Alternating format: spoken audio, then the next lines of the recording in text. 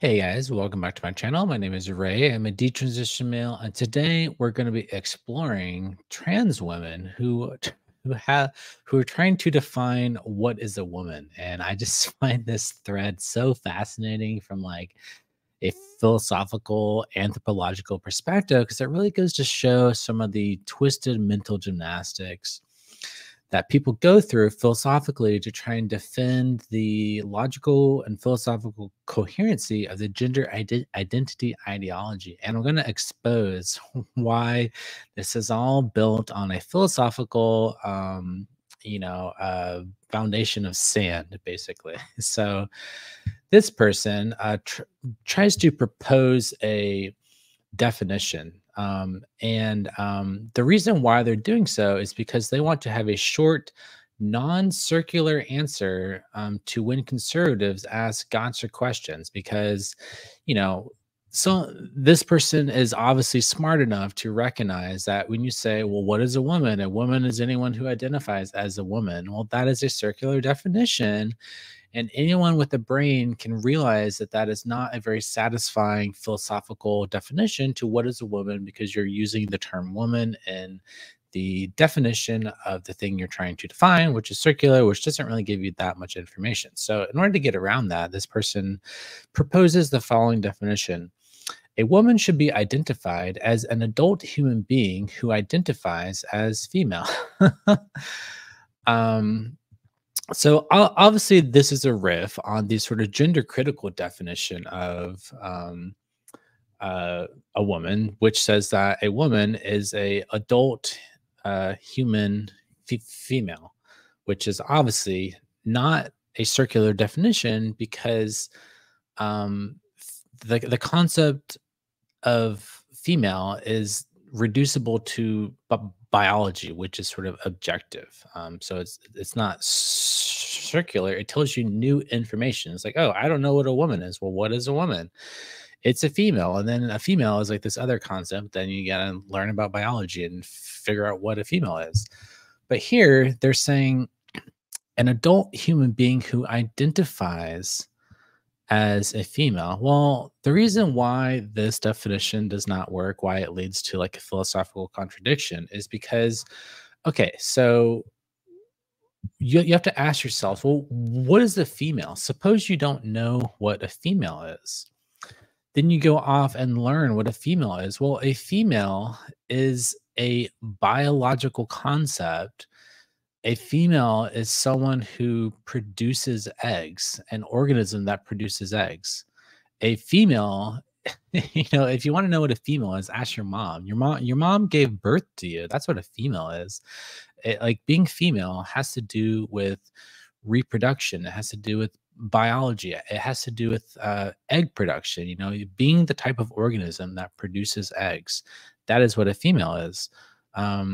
Okay, well, once you learn about what a female is, you sort of also will learn that as such, as being a biological categories are not things that you identify into. The concept of identifying into a biological category makes as much sense as identifying into the category of a squirrel. If you an adult squirrel being is anyone who identifies as a squirrel. Well, that obviously doesn't make sense because squirrel is a biological category. And we all know intuitively that you don't identify into biological categories because biological categories are objective. Like, there's an objective difference between a tree, a squirrel, a tiger, a chimpanzee, etc. And a squirrel is not a chimpanzee. And if a chimpanzee identified as a squirrel, it doesn't make him a squirrel. Or likewise, if a human identifies as a cat, that doesn't make them a cat. Why? Because biological categories aren't necessarily objective insofar as they refer to a reality independent of your mental categorizing. So a biological category is precisely a type of category such that it doesn't make sense to identify into biological categories because biological categories are supposed to be mind independent. So this is why this definition doesn't work. And ultimately, it just reduces down to this notion of subjectivity, this notion of it. And it kind of goes back to the whole like, well, a woman is anyone who identifies as a woman, because the key thing there is about identification. It's about subjectivity. It's about just your feelings. Oh, I just feel like I'm a female. I just feel like I just woke up one day and I feel like I'm a female. Well, that doesn't, I woke up one day and I felt like a cat. Like maybe I have a, a phantom tail or something. I feel like I have a tail. That doesn't make you like a non-human animal. Um, so obviously that does not work. Is there anything wrong with that definition? Let's see what people have to say. In my experience, they don't tend to accept these definitions or any other. Well, yeah, because they're philosophically incoherent. That's why we don't accept those definitions, because they're not coherent. Um, okay, so a strange game. The only winning move is to not play. So when I was a trans activist, this is actually the philosophical move that I made for a long time. Is I just refused to play this game of definitions. I just refused to engage in this game of providing definitions, because I took a sort of what's called Wittgensteinian quietism, which where you say that it is really hard to give necessary and sufficient conditions to define basic concepts like chair. There's this common thing like, oh, you can't define what a chair is because common concepts, don't emit of, easy, like easy definitions that don't have edge cases, because a lot of our normal concepts have edge cases and they're fuzzy. And this is part of the Wittgensteinian, who is a 20th century philosopher who talked about language in terms of language games. It's about pragmatism, so it's more about like how concepts are utilized rather than like this notion of giving like precise, logical, necessary, and sufficient conditions. Nevertheless, the reason why woman must be defined as adult human female is because we now find ourselves in a social reality such that this has become a contested thing, and we need to define these things in order to safeguard the social reality of womanhood that was previously taken for granted and was sort of like an implicitly understood thing, such that we need to define what a woman is so that we can protect woman prisons. We need to define what a woman is so that we can protect woman sports. We need to define what it is to be a woman so we can protect single sex changing spaces. That is why it's like necessary to provide these necessary and sufficient conditions that were previously implicit, previously tacit, previously just pragmatic and understood by everyone, until transgender ideology came to rise up in our society that challenged through queer theory this definition that was previously just intuitively understood by everybody. So this is kind of the same thing. It's like ultimately it's less about coming up with a definition of woman and more about determining why measuring what makes a woman is important. Well, yeah, it's exactly what I said. The reason why it's important is because we have all these social contexts like prisons, single sex spaces, um, you know, uh, uh, crisis centers for women, where it's important to safeguard women against males who were if you were just sexually assaulted by a male, you might want to have a safe space for females to exist in a place that is safe from males, because the very idea of a male, someone who has a penis, is going to be triggering for that person. And so we want to protect them by separating that out. So you want to have a woman only crisis center. Well, you have to know what a woman is in order to do that, in order to actually make that a safe place for those females. Bigots are bigots. Nothing we say will move them. Okay, just admit you don't have a good definition. The world is complex. Falling for simple narratives is foolish, and anyone who only demands simple narratives aren't capable of being reasoned with. Kindergarten terms are only suited for kindergarten. Okay, well, your whole entire ideology is premised on a delusional ontological philosophical fantasy that identifying as something makes you that thing. That's kindergarten logic. The kindergartner thinks that, oh, like I identify as a dragon, that makes me a dragon. That's kindergarten. Like kindergarten is when you think that your imagination makes you the thing that you imagine yourself as. That's kindergarten.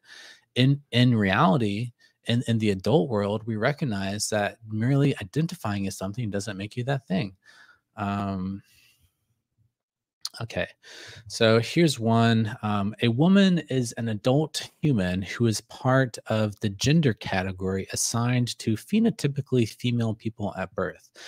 So this sounds like it might be non-circular, or maybe it sounds like it's getting around this objection um, that a woman is anyone who identifies as a woman as like a circular definition, but it like doesn't really work because what does it mean to be part of a gender category? Okay, so assigned phenotypically female people at birth. Okay, aka females. You're not assigned female. You detect, you observe that people are female, and that observation process, that detection process, is incredibly accurate in like 99.9% of cases.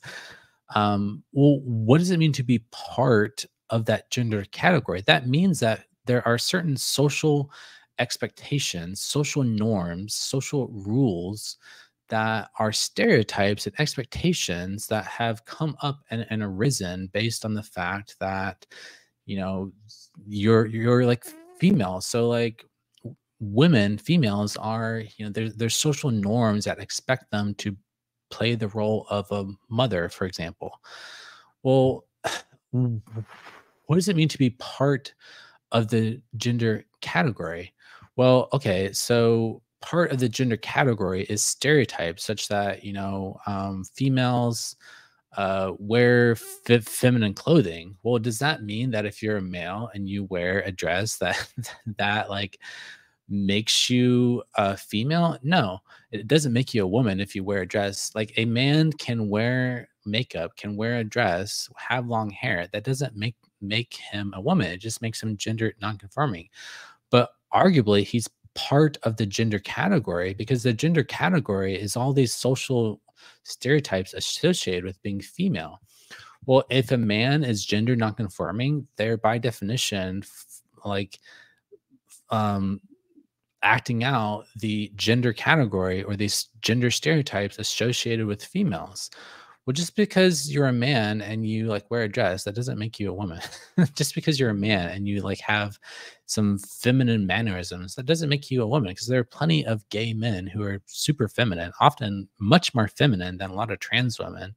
And they're men and it doesn't make them female. So this idea of like part of a gender category it's like a meaningless definition. It's philosophically incoherent unless you can define this w- what does it mean to be a part of a gender category? It's like incoherent and it's going to ultimately reduce down to this notion of identification.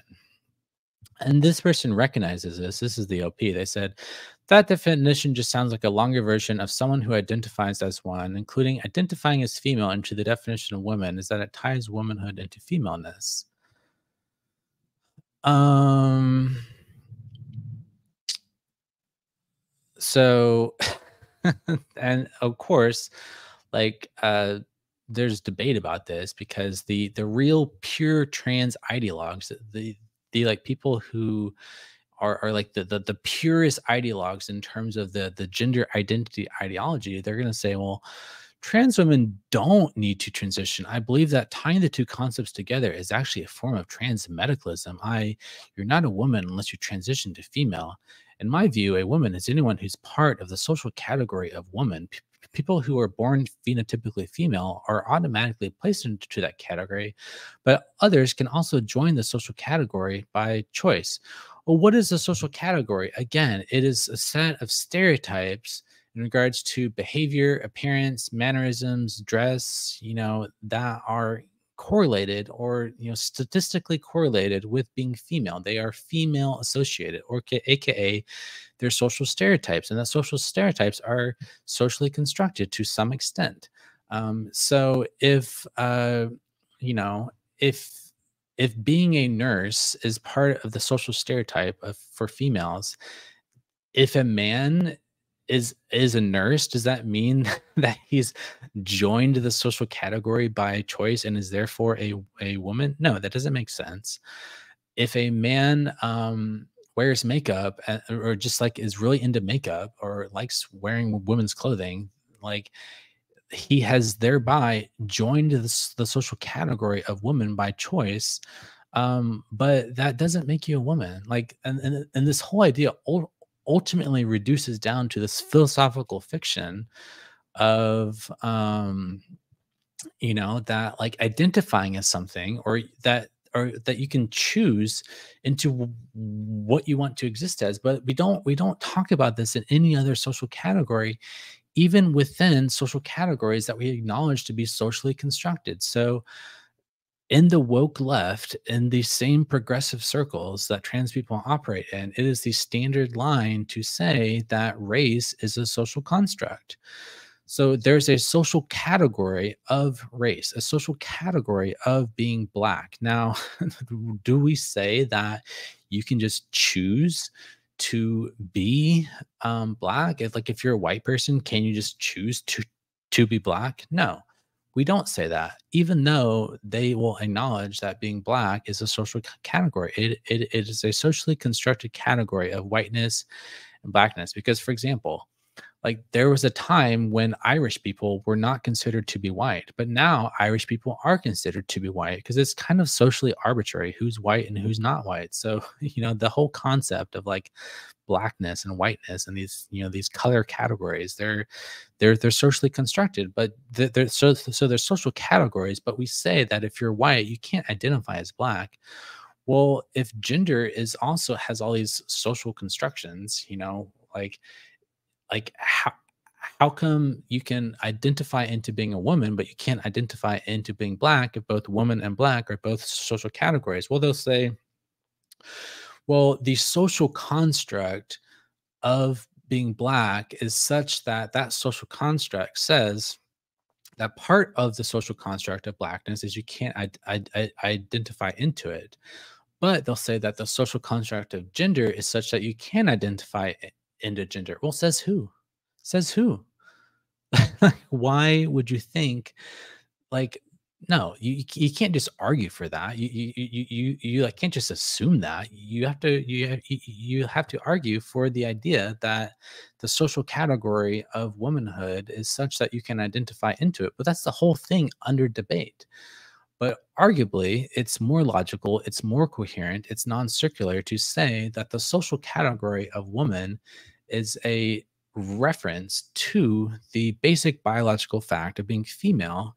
And as such, as a biological category, those biological categories are not things that you identify into.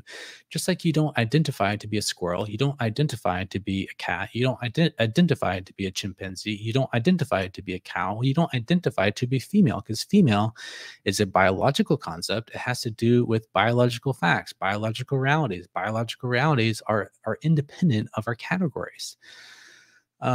So whether or not you're a cat doesn't depend on, like all humans could die tomorrow and there'd still be cats, because catness, your reality as a cat doesn't depend on what humans think. And similarly, your femaleness doesn't depend on what humans think. You either produce eggs or you are the type of organism that is developmentally predisposed to go down a pathway such that your body typically under normal environmental circumstances produces eggs, or you're not. Like that's a ontological fact that's independent. um okay, so I'm not arguing that people have to transition to be a woman. I'm just saying that if you're trans, it's because you identify as female, because that's what it means to be trans. Because if you weren't trans, you would be happy as your sex assigned at birth. No? Then this person says, towing the ideological line, being the hardcore gender identity ideologue, towing the dogma. They're saying non-binary people are trans too, and a large portion of them never change their sex characteristics. So this kind of explodes the whole thing. And it's just like, there's no logic to this. There's no objectivity to this. There's no evidential basis to this. There's no ontological reality to this. It's just like, it's just pure subjectivity, pure identity.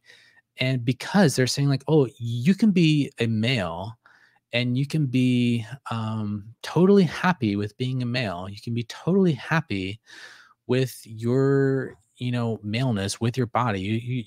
You can have no gender dysphoria whatsoever, no body dysmorphia whatsoever. You can totally be happy with your male body, but so long as you like identify as something, you are that thing, because it's totally disconnected. It's a pure subjective feeling. It's totally internal.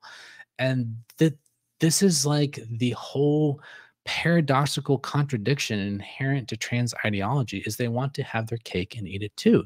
They want to say that, oh, it's about this gender incongruence. It's about this dysphoria about like, oh, I'm like male, but I want to be female, and there's this mismatch, and I wish I was female.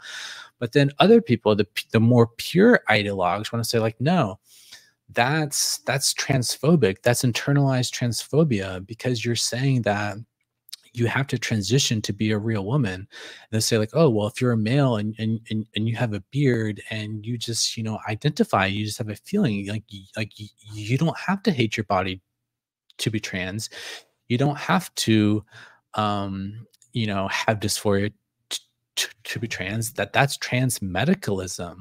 You're a true scum if you do that. And but there's a whole other category of trans people who want to say that being trans is like a biological disease. It's a medical condition about having this like hatred of your body. And so treatment should be like covered by medical insurance, because it's this like biological disease, like having cancer or something, and we need to treat this disease. And then you have the other radical ideologues who are saying, no, it's not a disease. It's like a pure subjectivity, and you don't have to hate your body to be trans. So they're trying to have their cake and eat it too.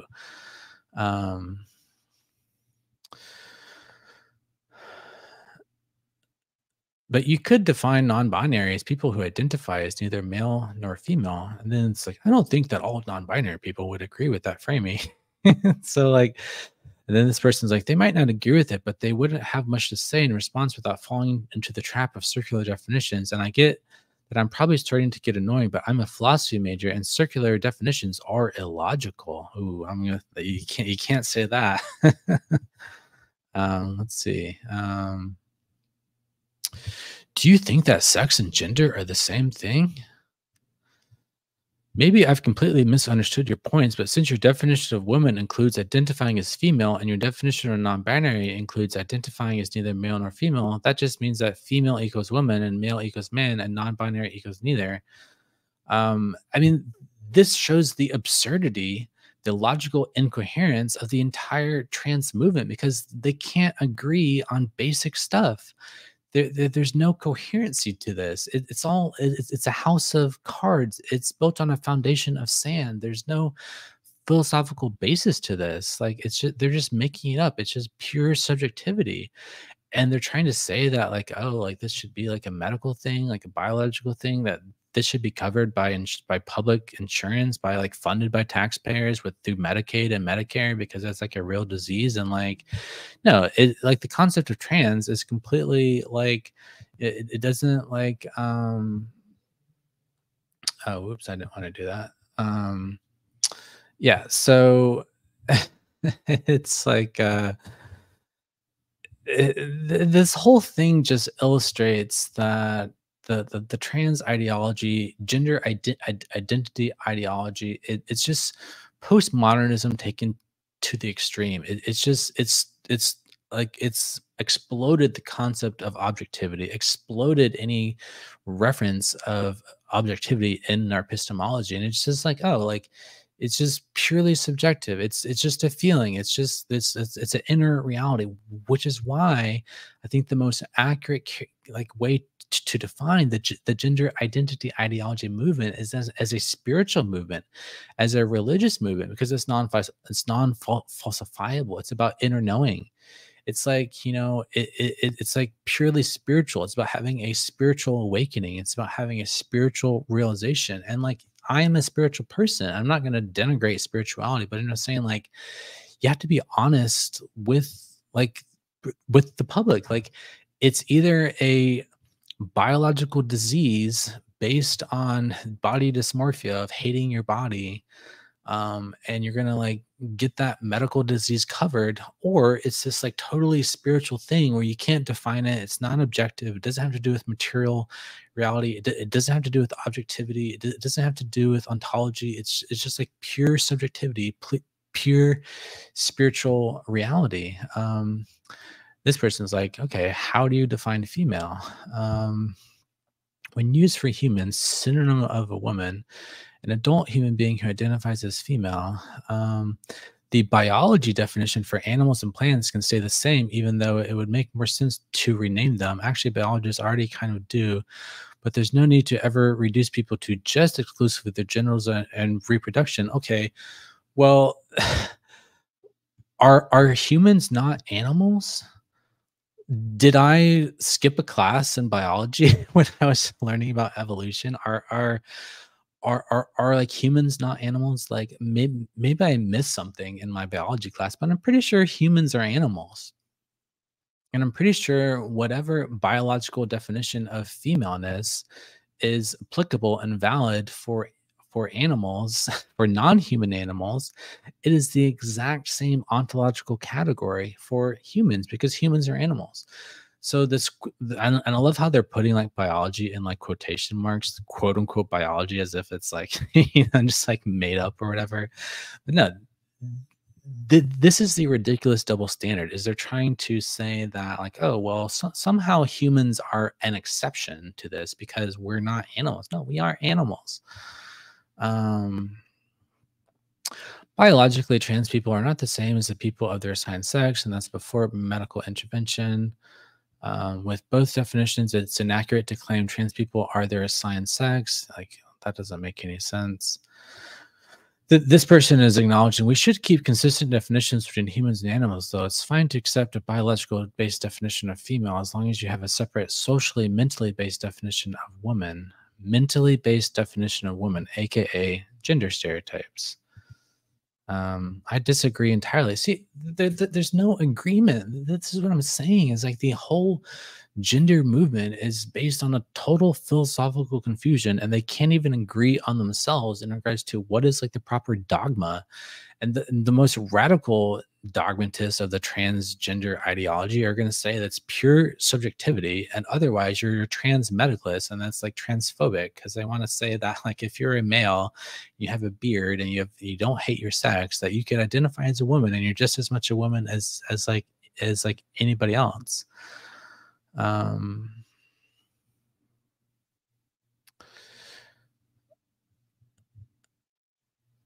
it's still pretty much circular though, because what is a female definition? See woman.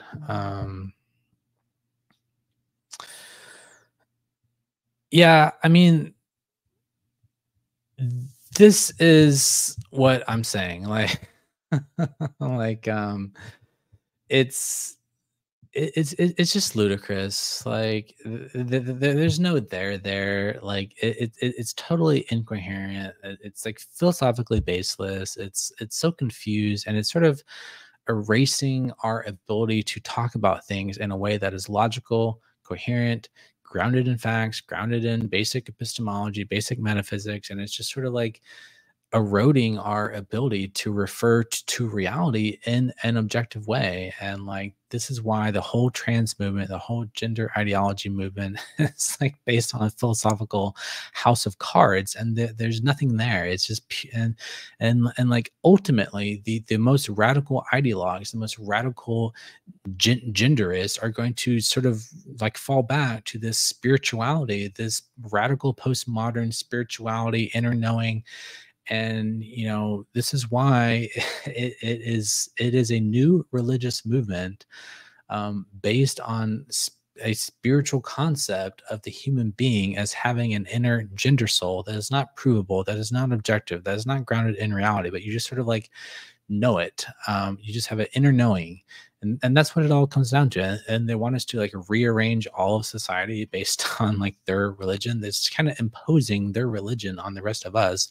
And they say that if you don't believe in our spiritual concepts, then you're hateful, you're a bigot, you're a terrible person, you must want us dead. No, I don't want you dead. I don't hate you. I just disagree philosophically with the entire like conceptual apparatus that you've built the foundations of your political movement with, which is really a religious political movement. So okay, that's enough for this video. Thanks for watching. Take care. Bye bye.